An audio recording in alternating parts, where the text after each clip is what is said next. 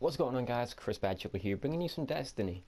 It's Armsday, and we're starting out with the gruesome twosome, the Suros JLB 42 and 47 rocket launchers.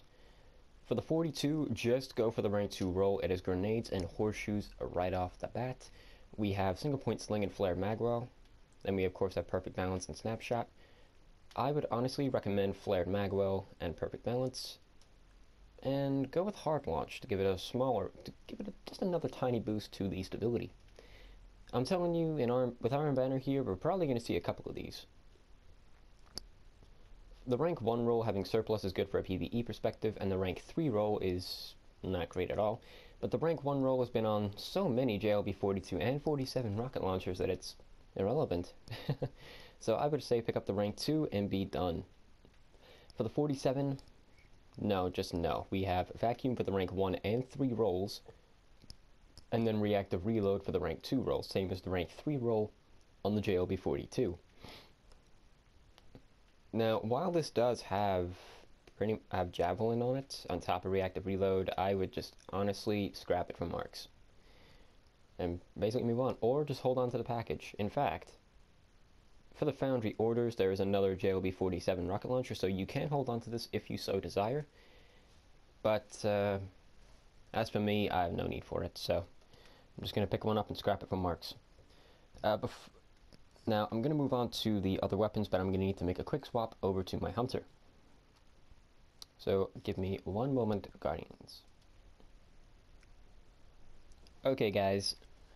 We're actually tied here for the Suros RE41 auto rifle. I'm going to tell you to skip the rank 2 roll and pick either the rank 1 roll or rank 3 roll. Starting out with the rank 1 roll, we have persistence right off the bat. Next we have reinforced barrel, increased range, reduced stability. And then we have perfect balance to bring the stability back to the base level. We also have the SBO-28 hollow sights for improved target acquisition as well. So this can be quite a popular choice, not as fast as a Doctrine of Passing. However, it does hit harder than a Doctrine of Passing. Minutely harder. Hashtag 0.04%. But anyway, this is definitely a great weapon for player versus player activities. This can be sort of useful in PvE as well. However, we have a more useful PvE oriented version while maintaining some good effectiveness in PvP, and that is the rank 3 with glass half full. Getting into the perks here, we of course do have bonus damage at the bottom half of each mag. We have small bore for a small increased range and a reduced stability. Better yet, an increased range and stability with slightly slower reload and reduced magazine size. This is actually going to work well with glass half full, because it means you're going to get to the bottom of that magazine faster. This is going to proc at a much quicker time. Not to mention you have fitted stock for another increase to stability.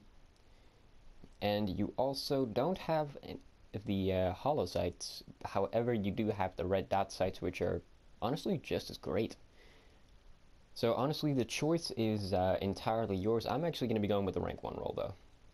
Getting into the Thesan FR4, a lot of people keep hoping for a god roll with this weapon. And I haven't actually looked yet because I want to be surprised myself, so we're actually going to take a look. Rank 1? No. Rank 2? No. Rank 3? No. Damn. Okay. I could actually recommend holding on to this package, but if you want the best possible roll, you're maybe going to have to go with the rank 3 roll. Getting in, first of all, we have the Candle IS-2 iron sights. This is always great for fusion rifles. Iron sights are some of the favorites. For other perks, we have oiled frame, faster reload, reduced range. This is counterbalanced by rangefinder, so this can actually be a very potent combo for a very high reload speed. You of course have Grenadier kills with this weapon, reduce the cooldown of your super. In PvE, this is great because it's possible for this weapon to kill multiple targets in one burst. So this can give you a massive reduction to your cooldown. This could go as far as 30 to 40% at best. Not to mention, as a small optional, you also have Eye of the Storm. Making this weapon even more accurate, as it already is, can be very rewarding at times. I would, however, stick with rangefinder. If quick aim If charging from the hip and then firing while ADS is your playstyle, rangefinder is the best perk for you. If you're just an all-around hipfire dude with fusion rifles, I have the Storm all the way. But this is definitely the best role available. I am going to recommend that you hold on to this package. I have another one on my Titan, so I'm going to keep this one. Or better yet, I'm actually going to buy the rank 3 roll to just mess around. I wish I didn't see that. Getting into the Herja D pulse rifle, all the rolls are pretty interesting. However, the best possible roll is going to be the rank 3 roll, I believe. We have reinforced barrel to provide a nice boost to the range. We have also got the LCU ranged marksman scope. This is one of the better scopes for Hake weapons, in fact, which is quite nice. Getting in, we have glass half full and full auto. So this is going to proc at 18 shots in the mag. 19, 18, 17 shots in the mag is where this is going to activate. And having this weapon in full auto mode, if you can control the upper left kick of the weapon, then you're going to have a breeze with this gun. Another option is, of course, the rank 1 roll, full auto and crowd control. This does actually come with a maximum stability roll, however, you are sacrificing range, and you don't get any range performance scopes. So this is a bit of a trade. Do you want a high range or a high stability? This is entirely your own decision.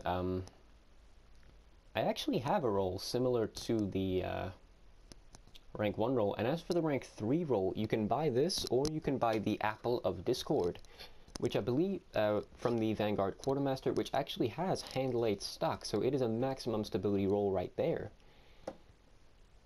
The choice is yours, however. The rank 2 roll, not great at all. So, Danger Close is not a perk I would personally be a fan of. We also have the LB Assault medium range assault scope. It does give you a small boost of range, but it's nothing special, and you already have rangefinder. High caliber rounds to put the flinch on enemies in PvP, and PvE is always quite nice, but this weapon is quite a low impact anyway. Hand loaded to further improve the range, or hand light stock to max the stability and take away the range. No, I can't recommend the rank 2 roll. I have to recommend the rank 1 or rank 3, and I'm going to be picking up the rank 3 roll. I have a roll similar to rank 1. Getting into the test weapons this week, only one is actually a crucible weapon, and that's the shotgun. All the other weapons are PvE oriented, so pick those up and get ready to go. Good luck using the shotgun.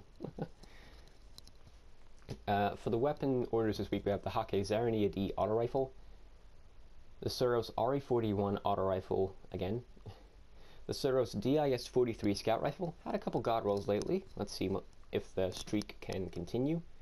The Suros JLB-47 rocket launcher, and funny enough, we don't have the JLB-42 this time, so it won't be the gruesome twosome. That we have the Hake Jingu Kogo D shotgun. So in my preference, I'm going to suggest you pick the Zarania D, the Suros DIS-43, and either the JLB-47 and Jingu Kogo D shotgun as your first preference, and pick up the other two orders on an alternate character.